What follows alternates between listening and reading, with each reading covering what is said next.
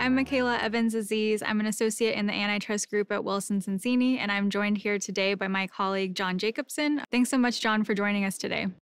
Hi, Mikaela. We're going to be speaking about fundamentals of antitrust law. John has decades of antitrust experience, including on the Antitrust Modernization Commission as the former chair of the ABA antitrust section, and in his work on numerous high-profile antitrust investigations, litigations, through trials and appeals.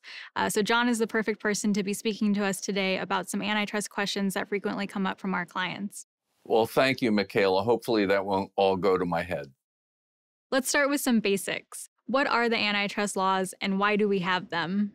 So the antitrust laws in the United States were developed originally in the late 1800s to curb the power of the huge monopolies called trusts. There was the oil trust, the sugar trust, the gunpowder trust.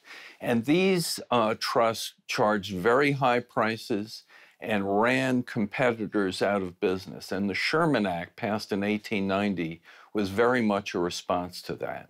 Since then, over the 131 years since the Sherman Act was passed, the focus has been more on what we now call consumer welfare, or the competitive process.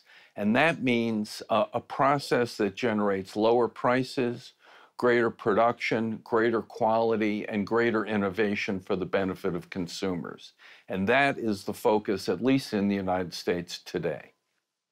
So how are these laws enforced?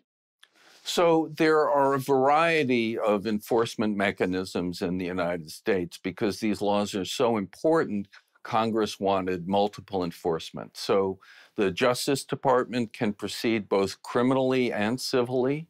The FTC, which was created in 1914, can proceed through administrative proceedings or through civil cases going to court. In the United States, private parties can sue for treble damages, which is a significant inducement. And state attorneys general have the ability to sue to enforce the various state antitrust laws. So there's lots of enforcement in the United States. Looking outside of the United States now, do other countries also address antitrust issues in the same way? They do address antitrust issues, but they address them in a somewhat different way. So in the United States, the focus is on, as I said, consumer welfare, meaning lower prices, greater output for consumers. In the European Commission and elsewhere in the world, there is also taken into account the impact on competitors, which can be inconsistent with a focus on consumers. For example, competitors like prices to rise, consumers like prices to go down. So, but in Europe and Asia and elsewhere, there are antitrust laws. They are vigorously enforced. In most instances, they're similar to US antitrust laws, but in the areas of monopolization and other single firm conduct, they're quite different. What are the major types of prohibited behavior in the United States? So the antitrust laws prohibit a wide variety of conduct. The most serious are what we call per se offenses. Those include price fixing among competitors, division of markets among competitors, bid rigging among competitors, and those actions can be prosecuted criminally by the Department of Justice. There are also civil matters as well. Both the Department of Justice and the FTC, as well as states' attorneys general, can enforce the prohibition against anti-competitive mergers. That requires a showing that the merger is going to harm competition in the marketplace. And there's quite a bit of enforcement activity on mergers. There are also what we call rule of reason offenses, where illegality depends upon the effects in the actual market. And those would include resale price control, certain tying arrangements, and certain exclusive or nearly exclusive dealing arrangements. So there's Section 2 of the Sherman Act, which prohibits monopolization and attempts to monopolize. And under Section 2, predatory pricing, i.e., pricing below cost to eliminate a competitor is prohibited. Certain refusals to deal are prohibited.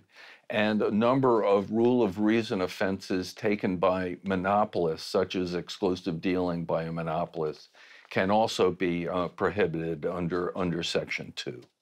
There's also a statute in the United States called the Robinson-Patman Act, which is rarely enforced, and it's only enforced these days by private parties, that prohibits certain types of price discrimination among customers. And now for the million-dollar or potentially billion-dollar question, how can companies best avoid running into antitrust problems? Well, that is the big question. So the key is issue spotting, understanding what issues present antitrust problems, or at least what issues would warrant a call to antitrust counsel. So knowing when to contact in-house experts or outside counsel is very important. A second and important thing for companies is to have compliance programs, to have counsel come in, explain the antitrust laws, explain the do's and don'ts, so that the business executives have a much better idea of what they can do, what they should not do, and for those areas that are in the middle, when they should approach counsel for advice. And then finally, for the safest protection, a number of companies engage in antitrust audits, that is, having counsel come in, interview personnel, look at emails and other documents to ensure that the company is in compliance. Well, John, I don't want to monopolize your time, so thank you so much for joining us today. This was very helpful. And to our audience, thank you so much for tuning in to the Fundamentals of Antitrust Law. Thank you, Mikaela.